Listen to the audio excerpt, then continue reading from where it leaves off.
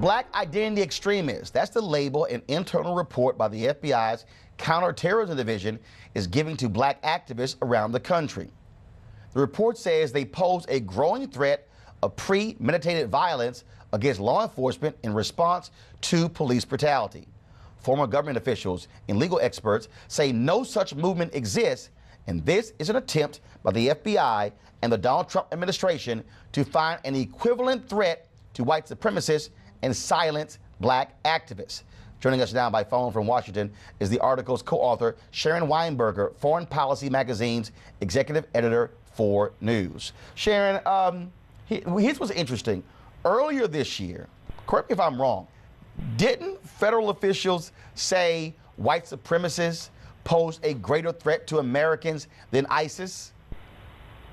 Yes, well, there was an FBI report that came out in May that we at Foreign Policy obtained and published later that said that there were more attacks in terms of the number of attacks by white supremacist groups than by any other extremist group in the United States, including those linked to the Islamic State or what be it.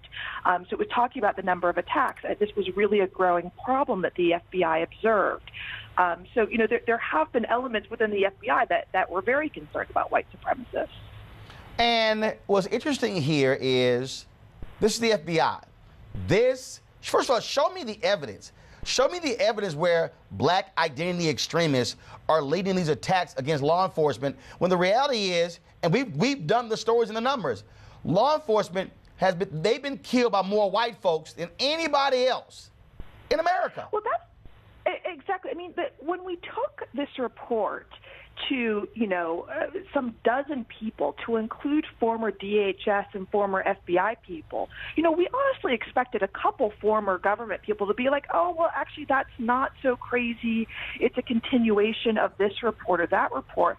And everyone looked at that terminology. Every single person we spoke with, and even though there were variations of opinions, everyone said that's shocking. There's simply no such thing as a black identity extremist movement. It would be like linking militias and white supremacists and the guy in Las Vegas and calling them white identity extremists. It makes no sense.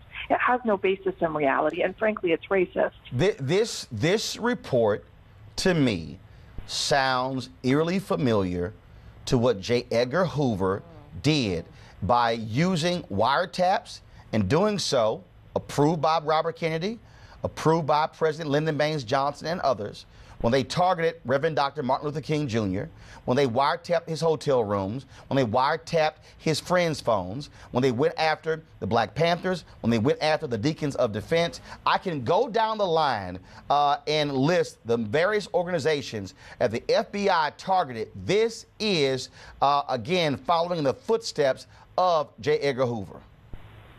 I think that is it. When we interviewed particularly academics who had looked at years of FBI surveillance of African American activists, of writers in the 1960s and 1970s, what they said was so similar was that the FBI, very deep in the FBI's DNA, was this belief that activism, radicalism, was somehow linked to a violent ideology.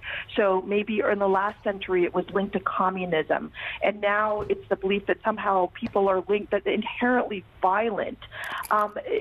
It's just a weird designation. It's weird to assume that somehow there's an underlying violent ideology. The cases they cite in the report of violence are very disparate. There's no evidence of a movement. It's just it's very sloppy methodology, and in terms of what's going on in politics, it just doesn't work. And what we have, and again, we're talking about the FBI here. This is an internal report. Have they said, are there any plans to release this? Well, we effectively released it. It's an official use only report, so it's not classified. So the FBI purposely does not release these to the public. They go out to local and national law enforcement. Jonna Winter, my colleague, was able to obtain a copy of it, and so we released it because we think it's important that the public see this, that they see what's going on.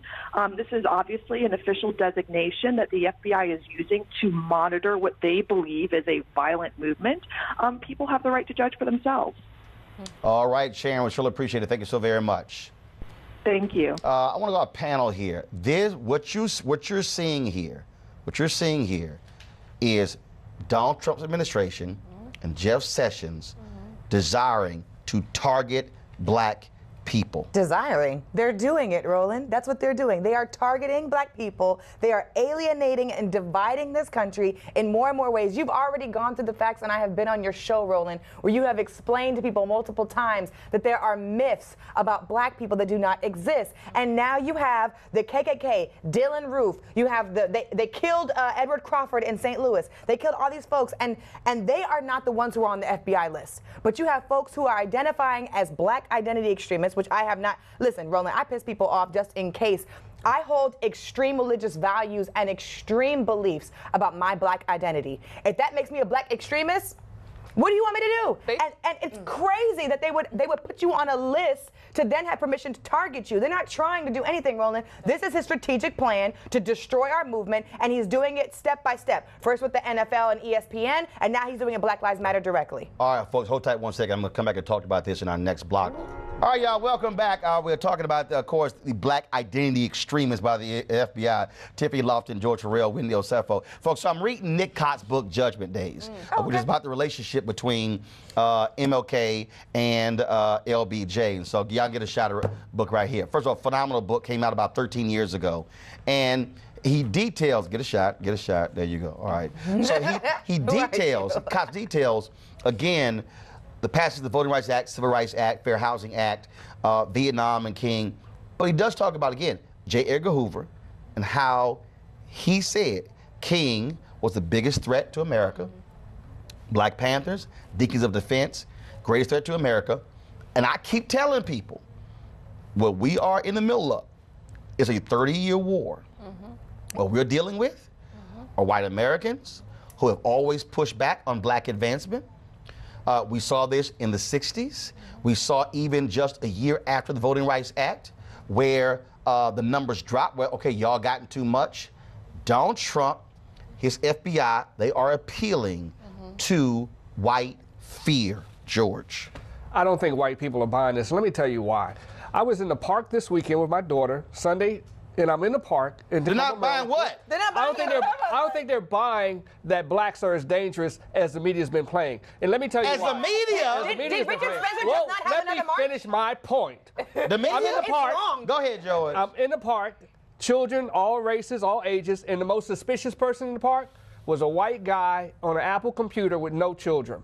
I'm looking at him like he may fire on somebody, because whites have been the most dangerous people to blacks in America for the last 30 years, and whites are now picking up because of Vegas. Now we're looking at white people as suspicious criminals, and I'm not looking at the guy with the dreads as a suspicious person. George, let me ask you a question. If the FBI report now all of a sudden says black identity extremists, there's no such thing, and nobody's buying it. So if there's no, Wendy, nobody's buying it. Lord Jesus. I'm not buying it. No, excuse me. George, the report not for you. Wendy, go ahead, Wendy. Exactly. I'm not buying it. The report, exactly. The report is not for you. The report is to feed into the identity politics that has been going on. The name in itself says black identity, which means, hold on, let me finish. Go ahead, Wendy. Go ahead, Wendy. Excuse me. Wendy, 1 second. My time. 1 second. Wendy. George, hold on. Wendy, go ahead. George. I got it. Go ahead. So basically, what we're witnessing here is anyone who is conscious, anyone who is woke, anyone who is aware, they are an extremist. That's what they're saying. Do I need to bring up Brother Fred Hampton? Do I need to start naming names of how the government has systematically eliminated and killed black people who have tried to awaken the masses of other black people? Tiffany, So 1 second. George, hold on. Tiffany. 1 second. Whites are now more suspicious than I'm going to read this. George, I got this. Tiffany, George, this is what it said. Spurred by the 1967 riots, the FBI initiated a new counterintelligence program, which it captioned Black Nationalist Hate Groups. They list the purpose of this new counterintelligence endeavor is to expose, disrupt, misdirect, discredit, or otherwise neutralize the activities of black nationalist, hate-type organizations and groupings, their leadership, spokesmen, membership, and supporters, and to counter their propensity for violence and civil disorder. The original targets: SNCC, CORE, Nation of Islam, Revolutionary Action Movement, Deacons for Defense and Justice, and the Southern Christian Leadership Conference. The Southern Christian Leadership Conference. So I am reading a report, George, that no, 50 years ago. 50 years ago. That this report, Tiffany, mirrors. Roland, let's be very clear. America has a history of allowing permissible protests when it doesn't hurt. I'm talking. Tiffany, go ahead. Go ahead. When it is permissible, when it doesn't hurt anybody, and when it's not a threat to white supremacy. But as soon as you step up, and as soon as you challenge money, as soon as you speak truth to power, as soon as people start to rise up, this is when you have the largest attack. Now, Roland, let me tell you something. George, I don't know how he self-identifies, but he looks to me like a black man. So his perspective and how he perceives this you cannot speak on behalf of, but you are speaking on behalf of white people. I'm not and I don't know why you're speaking on behalf of black people. White people are scared of all of us on this panel. White people are scared of me. I don't know why. You're scared. Hold on. I think they're scared of other white people in Vegas right now. Your show speaks truth to power every single time, and it is a threat. You are the power. Every single time. Stop speaking as if you're not the power. George, you are the power. George, 20 seconds. When you become the power, people aren't scared of you. They accept you. You need to accept yourself as the power and not speaking truth to power. This is the problem.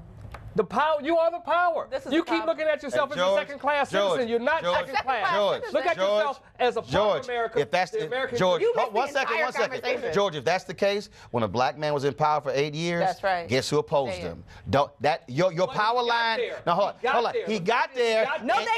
And your party said on the first night inauguration, we would do everything to limit him to one term. And guess what? He's very successful. Weekdays on TV One. I will never lie to you. Oh my God. Roland Martin. He doesn't want to talk to us. He wants to ignore us. Uncensored. Hell no. That ain't gonna cut it, boo. Unapologetic. No, that is fundamentally false. You are wrong. Unfiltered. He wants an America where we all look alike. He ain't talking about black people. Unrelenting. You better go work out, because you got a fight on your hands. NewsOne Now with Roland Martin. Weekdays at 7 a.m. on TV One.